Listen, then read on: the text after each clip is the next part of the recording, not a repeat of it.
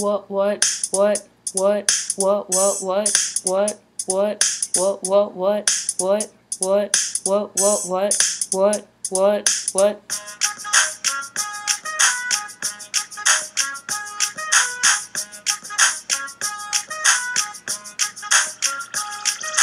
I'm gonna conjugate an ER verb has 6 different endings. E, E, S, E, O, N, S, E, Z, and E, N, T, I. I pick my verb out, make sure it ends in ER. Like M-A, you know that's what the infinitive is all about. Telling me to, whatever the verb says to do. To like, to love, to sing, to shout, woohoo! But when I want to change who I am referring to, I have to conjugate it, you know how we do.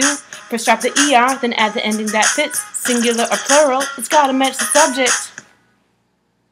But let's review it again. I'm gonna conjugate an ER verb has 6 different endings. E, E, S, E, O, N, S, E, Z, and E, N, T.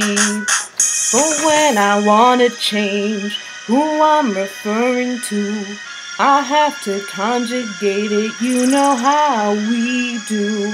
First drop the ER, then add the ending that fits. Singular or plural, it's gotta match the subject.